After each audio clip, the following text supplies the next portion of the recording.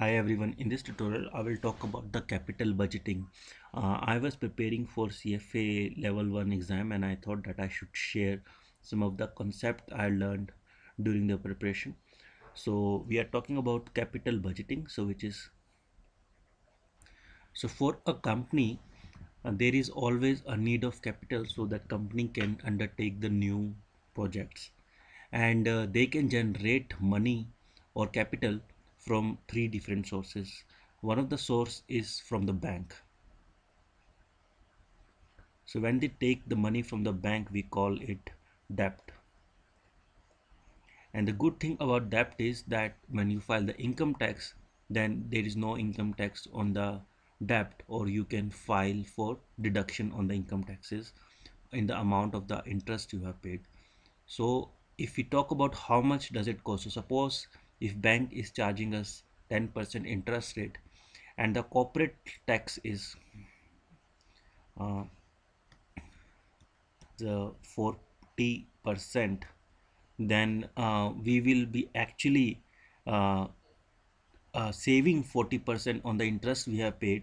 So therefore the total amount of uh, cost for that will be 10% minus 1 minus 0.4, or only the 60% of it. So we can say that the cost of the debt was only 6%, because 40% is saved on the interest we paid in the tax, in the form of taxes. Now the other source of capital, so this was first source of capital. The other source of capital is the preferred stock. Preferred stocks, yes. So what is preferred stock? So suppose if a company needs a large amount of money, and they wanted to uh, so they can go to a wealthy person and then tell that person or a company that if you buy our stock, we will give you a 5% or a 10% or a particular amount of percentage of dividend every year. And the company may not be paying this dividend to everyone, but especially to that person or the company, because they wanted to generate a large amount of cash and they don't have any other option. So in that case, how does we calculate the cost of the preferred stocks? So suppose if the company stock is $50 and they are paying, so this is the price of the stock,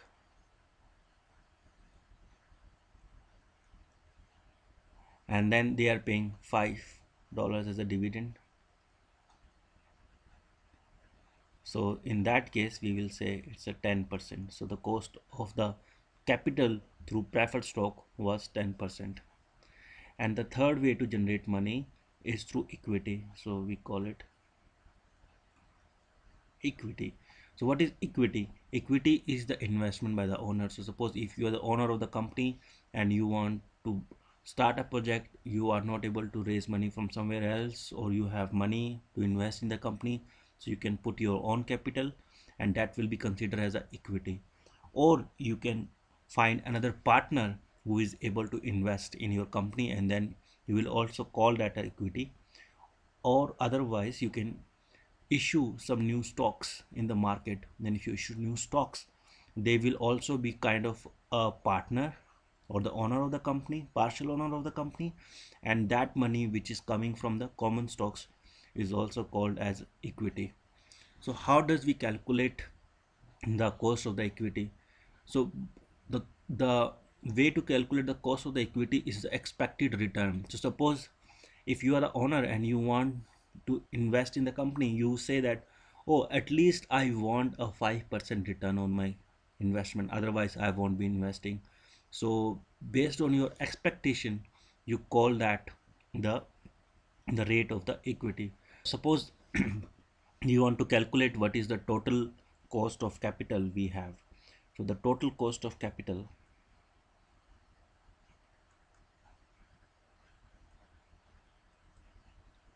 will be equal to so what we did is before is we had 10% from debt, and we multiply it by 1 minus uh, 0.4, Then we have 10% from preferred stocks, and then we have 5% from equity, right? And now suppose we are generating 10 millions from debt, and um, 20 millions from preferred stock,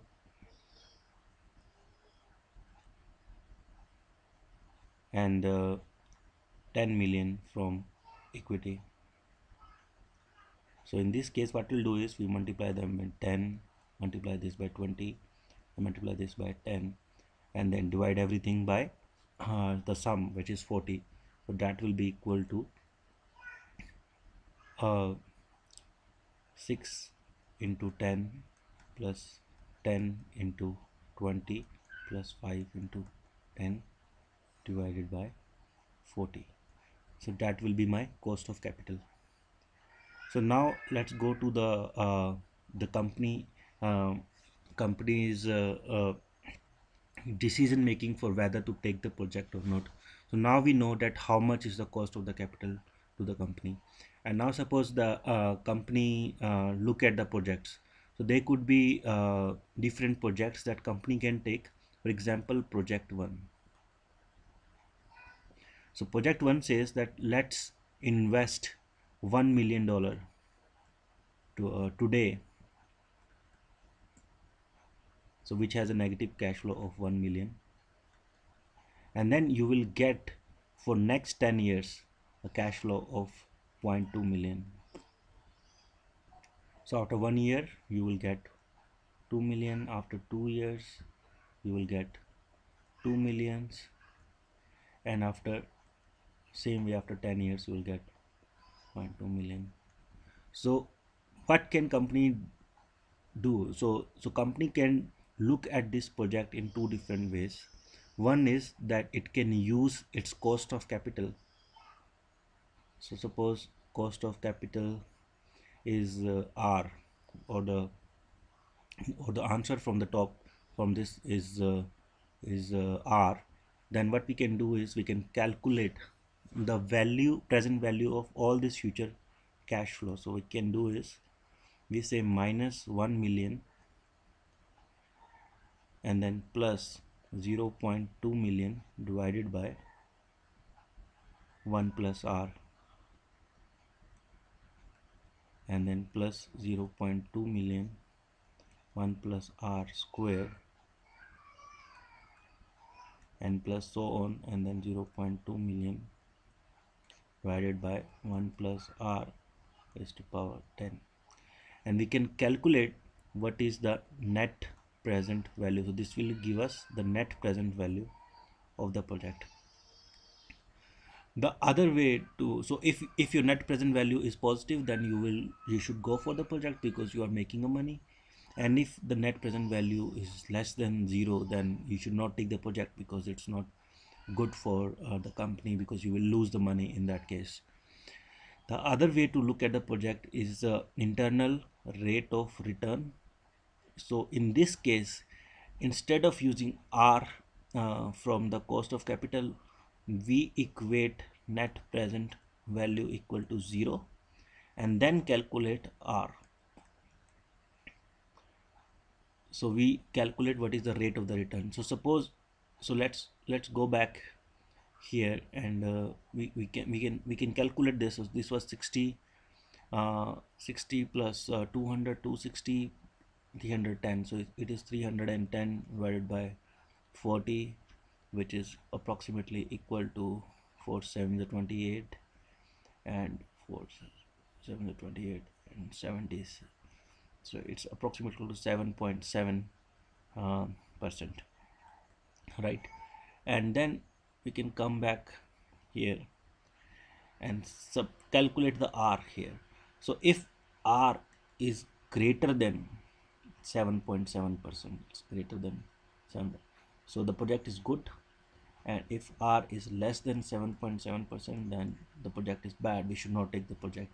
So this is another way to calculate the uh, the or evaluate the project. So sometimes if the company is comparing the two projects, it can have contradictory results for net present value and internal rate of return. Sometimes the net present value, suppose if you have a project which is like, suppose now we calculate net present value, right? So suppose suppose you have a project one. So project one will give you a cash flow of 100 millions. So you invest 100 millions and then you get uh, 20 million each for next years, right? So you invest 100 and then you get 20 each for next years. And there's another project, project 2, which gives you which requires a cash flow of 1 million and then give you a return of uh, 0.2 million,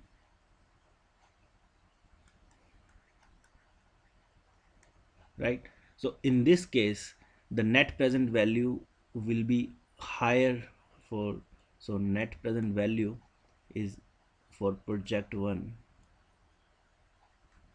is greater than net present value, net present value for project 2. So but IRR should be same.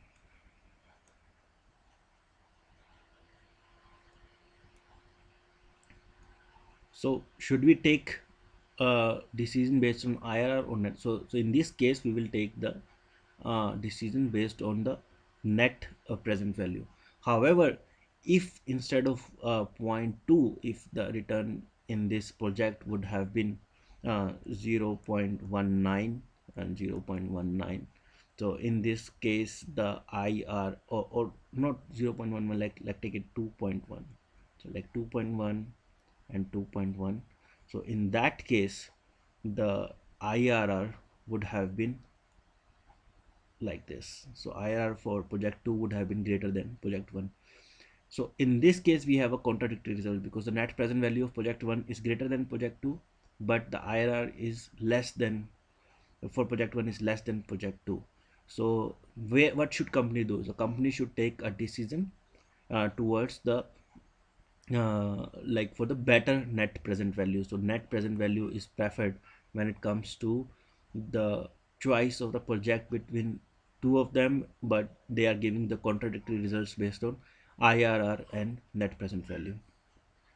Now let's look at the opportunity curve. So now suppose this is the curve and this is the capital. So now if the company wants to generate the capital, so this is your cost of capital. So as you know that if the company wants to generate just like small amount of money, then it can just go to the bank and bank will give them the loan, and that will not cost much to the company, or they can issue some stocks. But as they try to get more and more debt, then the bank will be more cautious, and then because of that they will increase the interest rate, or they might have to go to some secondary sources which can have a higher cost or the higher interest rates. So first of all, like suppose, like I can give you an example, like suppose if you have, if you want to get a debt and you have bank 1 and bank 2 and bank 3, right? So if you want to take loan from bank 1, it give you 4% interest, and bank 2 give 5%, and bank give 6. And it can give you 1 million, this can give you 2 million, this can give you 1 million. So when you want to generate your first 1 million, you will go to bank 1 and you get, your cost will be 4%. But now if you, so now if you want to generate an additional million, then you won't go to bank 3 but you go to bank 2, because bank 1 is not giving you any more loan, right? So let's write it million. So your cost of capital will increase. So for first million, 1 million, cost of capital is 4%. When you get 2 million, the cost of capital will be now 4.5%, because you're paying 4% to this and 5% to bank too. So this is how your project or the cost of capital will increase. So you can see that as you go on increasing the capital, your cost of capital will, so your curve will look something like this. So your cost of capital will increase.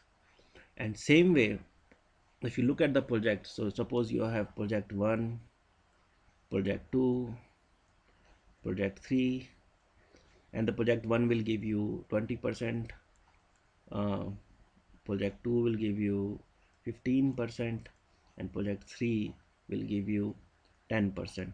So for sure you will first, if your first preference will be project 1, so you will apply your add your money to project 1. So you will start, so your first investment will be here. But then as you try to invest more and more, your choices for good projects will go down, and you will left with the projects which provide you lower returns. So slowly your schedule for investment, so this is your schedule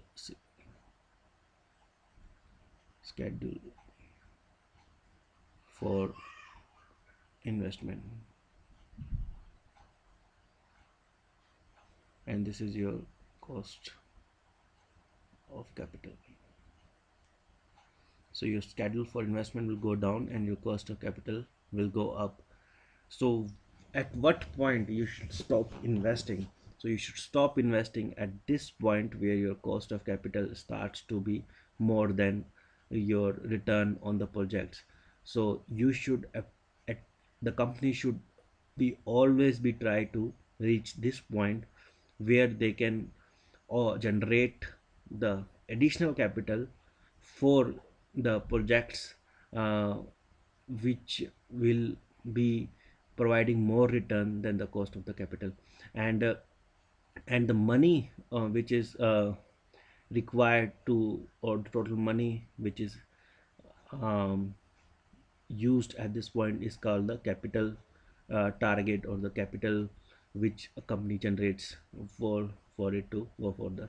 So same way, so you can see that if the um, interest rates are decreased, or the money supply has been increased in a country, then obviously your cost of capital curve will go down, and you will be able to take more projects, and that will somehow simulate the economy. So this is was few of the things which I learned in the CFA, and we can talk about more in the next videos. So thank you.